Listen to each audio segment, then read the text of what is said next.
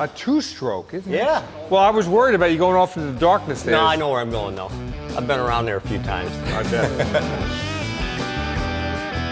In the world of auto museums, there are generic museums, and they seem to all have a 55 Thunderbird and a Studebaker Avante and maybe a Model T, and you know, we've all seen those museums before, but in this museum, which is Jeff Lane's museum, he's got a niche for collecting the most unusual cars. Thanks for having us here. Our niche is unique and different. Cars that people typically haven't seen. I think people call me a lot of times the king of weird, which I think is a good badge. I think that's a good thing, yeah. Well, what Jeff has allowed us to do, because you know we're insiders in this barn find world, we're going to visit the basement collection. Either way, man. All right, let's do it. Because we have 550 cars in the collection and we can only display about 125 at a time, we rotate about 60 cars, 60 to 70 per year. Well, would you show us some cars that to you are significant, like okay, sure, one-off? Sure. Or... Yeah, let's wander down here. Yeah. Now, is that a mini? Yeah, that's like a 2/3 scale Mini. Jeez. Yeah, somebody in England decided it's got like a Briggs & Stratton engine in it. Jeez. Yep. Wow. And then we have over here a shortened Mini. Oh, look at that, yeah. Yeah. Jeez. Yep. Plum Mini. Oh, now we're in the blue section. So one of the interesting cars here is this Martin Aerodynamic. Mm-hmm. So there was a guy that lived on Long Island that was a patent attorney. His name was James Martin, and he wanted to build cars, sell the idea to a company, and they were going to manufacture it, and he was going to get royalties. Yeah. So he did 3 cars, and we have all 3 of them. So this was a streamliner. You know, one door on this side, kind of like an airplane. Aluminum? Engine in the back, it's aluminum with a wood frame. What a beautiful style. Yeah, yep. Even the back window's got a nice look to it, the curve around. So the motor's in the back. The motor's in the back. What kind of motor is it? Continental 4-cylinder, flathead. Now, where do you find a car like this? You know, we actually bought this on eBay. Yeah, years ago. There was a museum in Stone Mountain, Georgia, called the Stone Mountain Car Museum, and this was on eBay.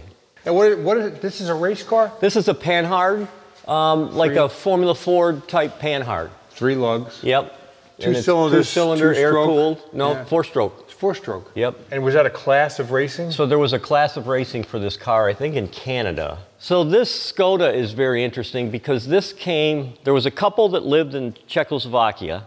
They moved to Chicago and started a bakery. And they loved Skoda, which is a Czech car manufacturer, still around, actually owned by Volkswagen. So when they moved to Chicago, they bought 2 of the exact same cars. Now this was the wife's car. So when they passed away about 5 or 6 years ago, their kids said, what are we going to do with these pieces of junk? So this car is totally original, except of course, you know, we changed the tires, we've done some brake work. I think it has, can you see the speedo? Yeah. I think it's got like 2,500 miles on it. 2497. Yeah, 2497. So you're saying this interior is original? Yeah, yeah. Holy man. Because you can see how little they drove it. Obviously, they kept it in a garage. The original paint, solid body, yep. Less than 2,500 miles. That's amazing. Yeah. Wow. And the traction Avant here is very interesting because this is what they call gasoline. Mm-hmm. So during World War II, most of the public could not get gasoline at any price. So there was a company called Gasoline that you would take your car there and they would convert it to run on coal. That's what this is? And that's what this is. So you put the coal in here and you start on fire and produces a methane gas which comes down through this tube and then through the front. This was a tube to cool it off somewhat. This was a big, huge filter to filter out hopefully a lot of the charcoal pieces and particulates. And so it's got a stock motor in here. And it runs on a stock motor. Yep. Wow. It's just Did it run efficiently or was it? There were a lot of disadvantages. One, it took 20 minutes for it to get enough methane to get going, right? You lost 1/3 of the power and it would only run about 30 minutes before you had to restock it. But the biggest problem was it was very dangerous because if the gas got too hot in here before it got into the motor, it would explode. Like I said, they did about 5,000 conversions. After the war, everybody took them off because they really, I mean, it was better than nothing, but not that great. So it's rare that a few of them. That this still existed. Cool. And I guess no collection would be complete without a Model T. Model T, yeah. Yep. This is another original car, a DKW. Yep. The interior is original. I mean, again, we put tires on it. But this has got 36,000 miles on it. So it's got 2-door, hardtop, very pretty. Fender skirts, very nice. So it's a 3-cylinder, 2-stroke front-wheel drive. So DKW was, so Audi, Wanderer, Horsch, and DKW were the four rings. It was kind of the European General Motors. So DKW was the bottom brand, and then Wanderer and Horsch were the luxury brands, and Audi was kind of in the middle. Of course, we know Audi still survived, but everybody else disappeared. So the other two Martins, this is the last car that he did. It was called the Stationete, right? And again on Long Island. Yeah, 1950. So his theory with this one was, this is a crazy theory, right? It's really a work of art, but it's absolutely a horrible car. It has one band brake in the back, right? No shock absorbers. And again, now it's 1950. Like in 28, you'd be like, okay, that's not so bad, right? But now we're way ahead of that. So his theory with this car was they were going to make all the wood pieces in a factory, right? And they were going to put them in a kit, and they were going to send them to all these airports around the country, because he was convinced that all the airplane mechanics, all these little airports, were sitting around half the time doing nothing, right? And then they were going to put the cars together, and that's how they were going to manufacture them. It is a beautiful piece of work. But it's a beautiful, Yep. But I have to admire the guy. He never gave up. He didn't. But you know, he did a curved dash. You know, this was like a city car, so the seats flip down when you sit on it. But it's kind of a neat thing. When you get up, they pop up out of the way. Again, the motor is a Austin four-cylinder. Really? Mm-hmm. What kind of gearbox? So this is funny. Called a Martin Magic gearbox. It's a Harley Davidson. So there's a chain that drives to the Harley gearbox, and then the chain that drives the back wheel. This was his city car from 1930. 50 and 30, and look how similar they look. And this is interesting because this is the only car I know where the windshield rolls up and down. And I mean, so he didn't vary too far from this to that. No, but this was aluminum skin and a wood frame. He was big on these steel disc wheels. He was big on and the three lugs. Yep. Now this little bubble aluminum car here, what is this? So this is an Errikson. This was built in Dayton, Ohio. The Dymaxion is rear engine, front wheel drive, rear steer. This is like a one of one? Yep, one of one. Guy named Errikson, and he built this, so it's a Jeep motor, drives the front wheels. I believe, that's a Ford steering wheel, right? Oh, yeah. And this right here is I'm sure, a seat out of something. Yeah. But the interesting thing about this car is, instead of using big sheets, and I can't remember the number of pieces in this car, but we went around and tried to count. It was like 370 pieces that he riveted together. So if he worked in an aircraft factory, maybe he took a little piece off the floor every day. And that's what we're thinking. What great stuff. Yeah. This is really interesting because this is a French, I don't know what you want to call it, but there was a French gentleman that he loved to ride a motorcycle and scooters, right? And his wife wanted a little more comfort. So he built this, right? So there's like a cockpit up here for her to ride, and he sits on the back. And so the whole front steers? Just the wheels. Oh, I get it. Just the wheels, yep. And a little rag top here? Yeah. Is this a scooter that he converted, or did he build this? We don't know, but it sure looks like he just took this scooter and built the front. Yeah. Now that vehicle out there blows my mind, the size of that. So that's our largest vehicle. Man. Yep.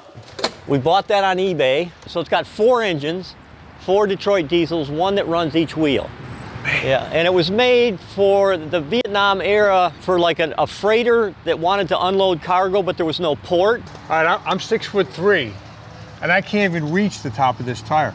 Remember when you were a kid? I don't know about you, but me, when I heard about a 4-wheel drive vehicle, I thought there was a motor at each wheel. Well, this one actually has a motor at each wheel. It's kind of like a self-fulfilling prophecy. I finally found the car that I dreamed about when I was 7. As a kid, yeah. And so how'd you get this here? So it was in Florida, it came up the Mississippi River, and then they brought it up the Cumberland River to Nashville. They picked it up with a crane, and then we drove it from there through downtown to here one night.